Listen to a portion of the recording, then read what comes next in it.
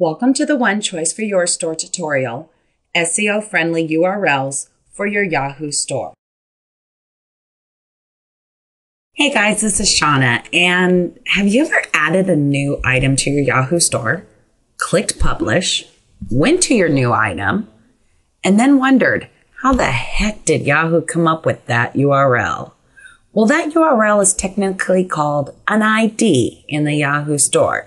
And today we are going to show you how Yahoo comes up with those strange IDs and how to create your own SEO-friendly IDs. What happens when you create SEO-friendly IDs on the back end of your Yahoo store? You create SEO-friendly URLs when you publish your website. So let's get started with learning how Yahoo creates those funky IDs in the first place. You may have noticed that I've been adding a product into our Yahoo store and hit the publish button.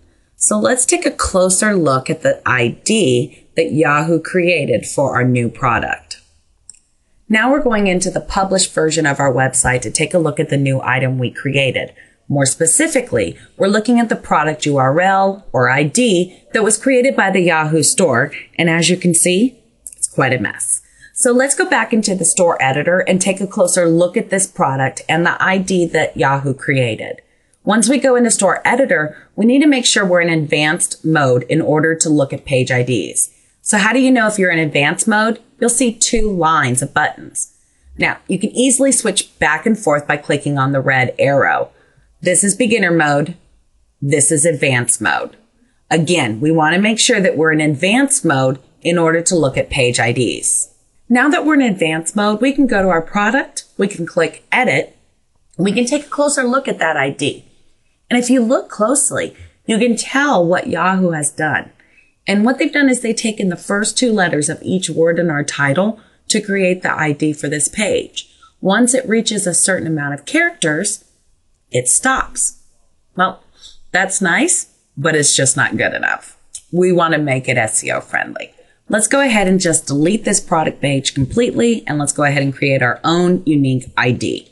So click on Contents, click on New, and put in the ID that we want to use. Now for the type, we're going to choose Item, and then we're going to click Continue. Now, let me give you a word of advice when it comes to the item as the type of page you want to create. Doesn't matter if it's a section page, an item page, or an informational page.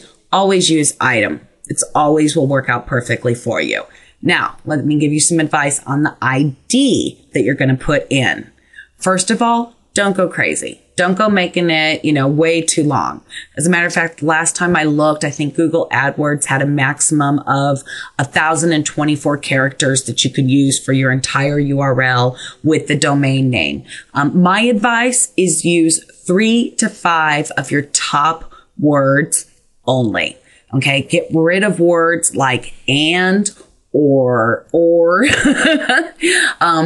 with is another one that you want to get rid of.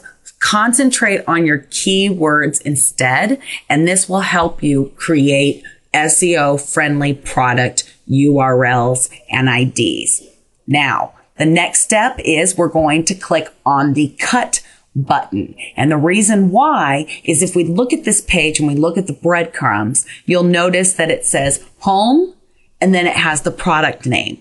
The reason why is this product basically right now is in nowhere land.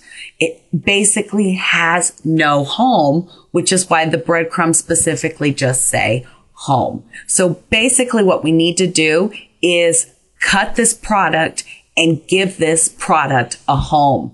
If this was an informational page, we would need to give it a home as well. So let's go ahead and take care of that now. All right, so we're going to go up to the top and click cut. And notice now we have a clipboard that says click to insert. So we're going to go into the section that we want to put our item into, click on the name, and it inserts our product into that section. Take a look at the breadcrumbs, and now it says home, frog accessories, and has the name of our item. And that's because we actually put our item into our category and gave it a home. All right, so what happens if you accidentally forget to click on the cut button and you wind up clicking somewhere else and, oh my gosh, you've lost the product. Where is it at? Do you have to create a new one? Well, not really.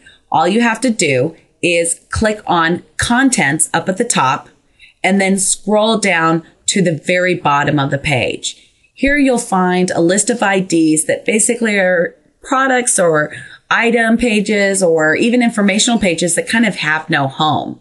Click on it, click cut, and then go ahead and paste those wherever you're wanting them to be in your Yahoo store.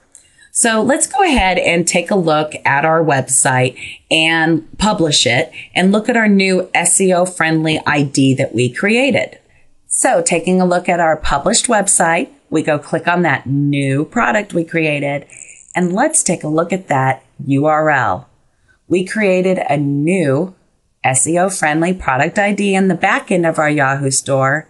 And now that we've published our website, we have a very SEO friendly URL. This is Shauna, and I'll talk to you soon.